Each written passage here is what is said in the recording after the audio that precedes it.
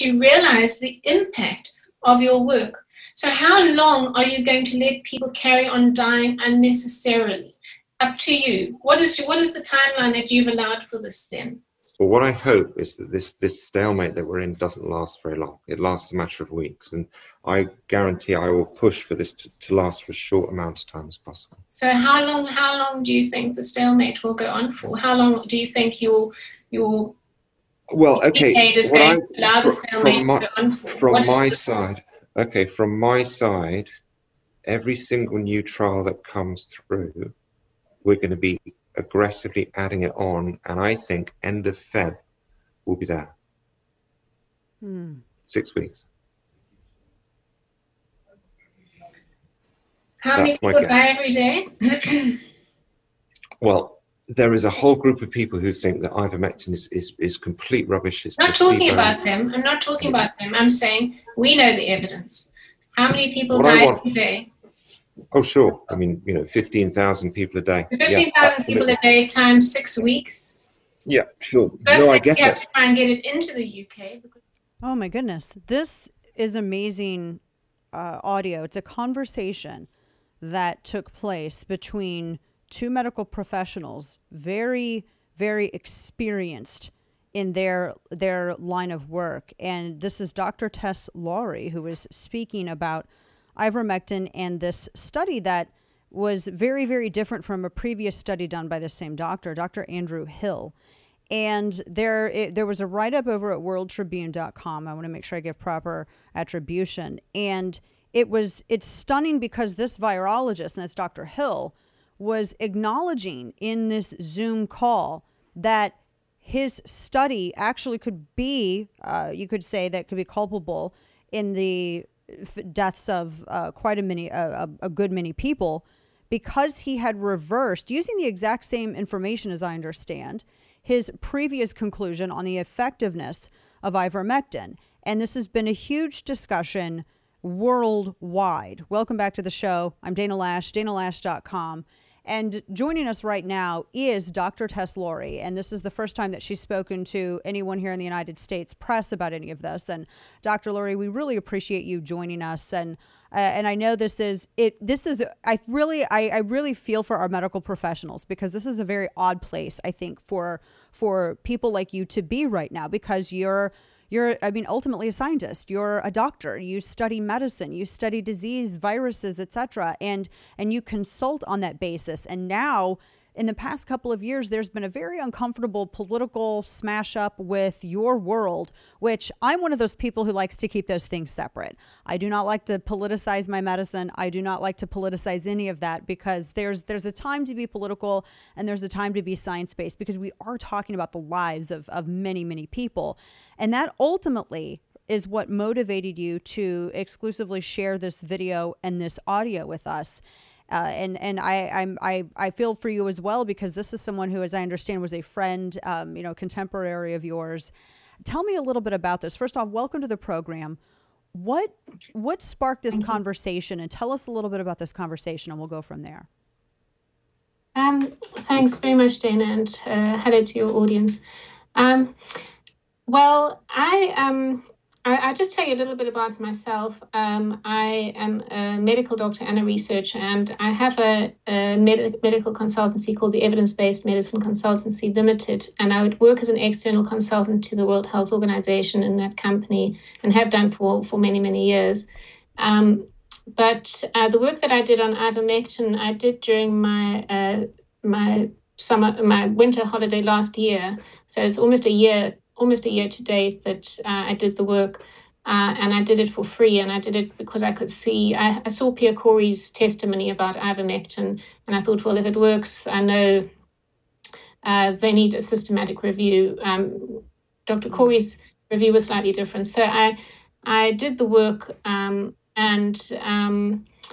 then once I'd submitted it to various bodies, including the WHO, I became aware that they had appointed somebody. In fact, Pierre Corey had also mentioned it, that they had already appointed someone to do a review of ivermectin. And that was when I met Dr. Andrew Hill. So I never knew him before. But he certainly seemed to be on the same wavelength than me in terms of ivermectin's effectiveness for COVID. So we had some communications, and we agreed that a Cochrane systematic review. Now, a Cochrane review is a particular type of review. It's generally considered to be fairly high quality because it follows certain methods. You know, it's a systematic way of doing things. And so we agreed to do a review together, along with a bunch of other really talented and experienced authors, researchers, reviewers. And so on the 14th of January, we registered that, we sent the protocol, we submitted the protocol to Cochrane. And on the 17th, I read his review and I was shocked. And I emailed him. I said, this is going to cause immeasurable harm. Please, can you retract it? And he said, could we meet tomorrow to discuss? So that excerpt you heard was from that meeting that we had on the 18th of January, where I was really wondering how the conclusions of his review, which called for more trials on ivermectin, could have been so different from our discussions where we both seemed to agree that ivermectin was really, it was clear that it worked and that it should be employed as soon as possible. And he was going to help to get it working together. We were going to work together to make sure we could get that information to the government, to the authorities, and to the public as quickly as possible. We're talking with Dr. TESS LAWRIE, who's the Director of Evidence-Based Medicine Consultancy in the UK, consulted with the World Health Organization, and also co-founder of the BIRD Group, the British Ivermectin Recommendation Development, which ultimately was suspended from Twitter, not surprising anymore. And she's telling us about her conversation with Dr. Andrew Hill, this virologist, who seemed to reverse his position in a subsequent study on the effectiveness of ivermectin to treat these symptoms. And you had asked him why that is, and I was looking at the transcript of the conversation. And tell me a little bit about because you said, whose conclusions are those on the review that you've done, and you were asking him about the people that were essentially financing the second study that he did and whether or not that had an impact on his reversal. Tell us a little bit about this, because he seemed to indicate that it did. Yes, in the course of the meeting, he said that his conclusions were influenced by his sponsor. And the importance of this, in my opinion, is that his findings showed a 75% reduction in deaths if you got ivermectin or not.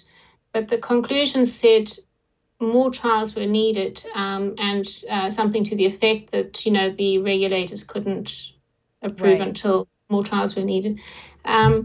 So in my opinion, that caused a real pause. It caused, because to call for trials take a very long time to conduct. So it meant it would take a long time before people would access this medicine. And at that time, people were, there were high numbers of deaths. And ivermectin is a very safe medicine. So and it's safe and it's cheap. And it's widely available. It's used by billions of people around the world to treat worms and other parasites. And it gets a very bad rap, and I'm going to ask you about that in a moment. Hill had said in the transcript that you had shared, Unitaid has a say in the conclusions of the paper. Tell us about, because you say, who is it in Unitaid then? Who is giving you opinions on your evidence? Tell us about this group that is the sponsor of his secondary study here, his second study. I don't really know much about Unitaid. Do you mean the author list? Yes. Because you said that they have a say in the conclusions of the paper, is what Hill had said. And you say, okay, well, who is it in there then who is giving you opinions on your evidence? Because there's all kinds of, and I always like to be careful, because everyone, it's very easy to encourage. I like to be fact-based, very, as you do, because this is, it's people's health, and I take it very seriously, apart from politics. But I wanted to tell us a little bit about that, and then we'll talk about ivermectin.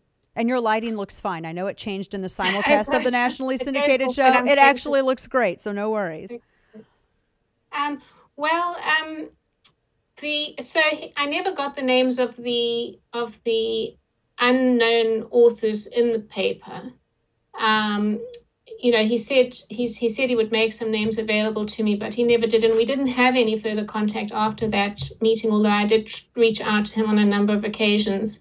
But what is of interest and relevance is that I had a French organization called Bon Sens. It's a citizens organization. They commissioned a forensic communication specialist to look at that review, that preprint, and they found that there were 2 to 3 other authors in the paper that were not listed, one was not an English speaker, to my understanding, and that the paper had it had a different, so there were obviously different segments written by different people. And the one person constantly wrote to manipulate, to undermine the evidence on ivermectin. So this is the subject of legal action, I believe, in France. Wow. We're talking with Dr. TESS LAWRIE, who's describing for us, sharing with us the conversation that she had with virologist Dr. Andrew Hill. And I mean, basically to sum it up, and I have so many things I would love to ask you, Dr. LAWRIE. You had this doctor who had authored this analysis of ivermectin as a treatment for coronavirus for these symptoms, found the drug overwhelmingly effective, testified to such before NIH. This was January 6th of 2021. And then within a month, though, he had said, according to the transcript, that he found himself in a tricky situation under pressure from his funding sponsors. He had then published an unfavorable study, which, interestingly enough, was using the exact same sources, as I understand, that he had used for the study, in which he found that it was actually overwhelmingly effective. Is that an accurate summation of? I'm not sure that it's exactly the same, because he did, I think there were some studies that were removed because he was concerned about their quality. Right. So right. I can't say exactly the same.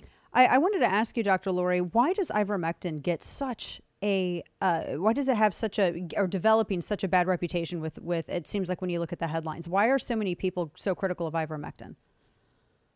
Well, in my opinion,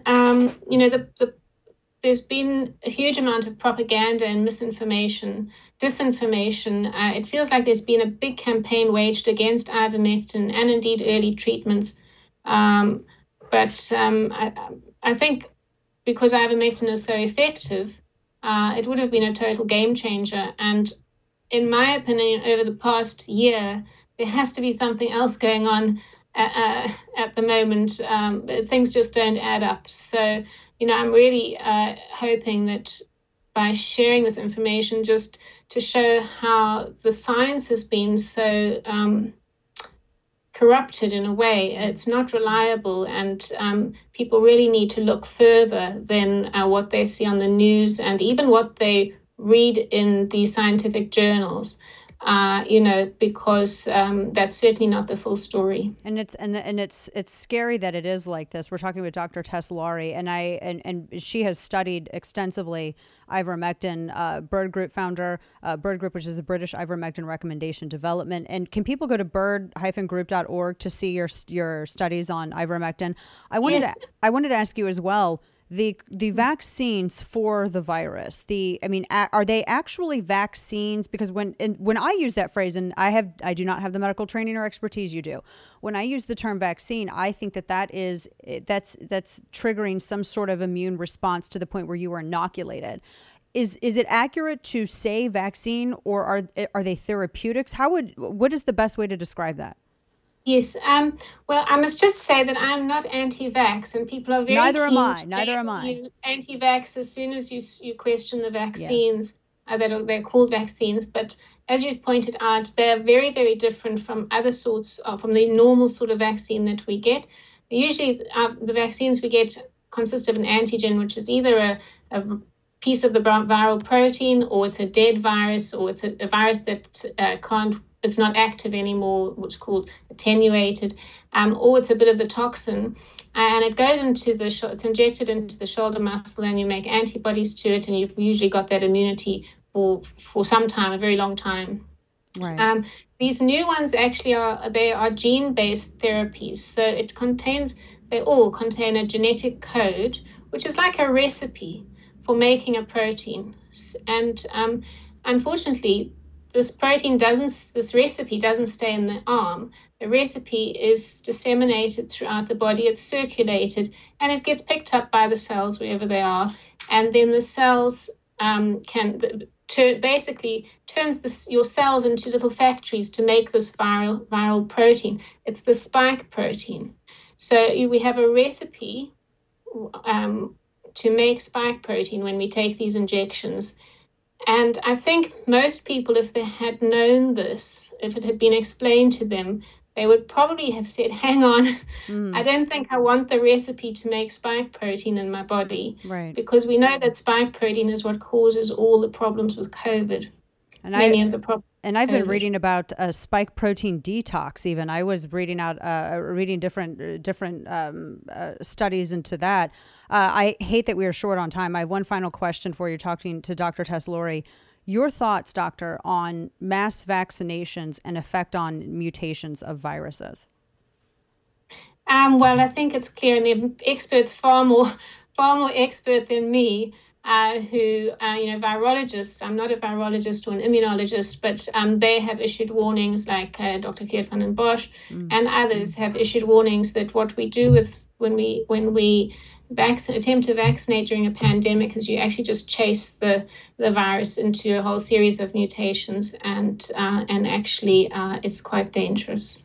Very dangerous indeed. We so appreciate your time with us, Dr. TESS LAWRIE, and I would encourage people to go and read, because she has the best health advice that she can give people with protocols. It's at bird-group.org. I would highly encourage people to go and look at Dr. LAWRIE's work, and we would love to speak with you again, doctor. And thank you so much for your courage in getting this information out. I know it's a very odd time, and however we can help in that regard, we're here. Thank you so much. Thanks very much, Dana. Of course.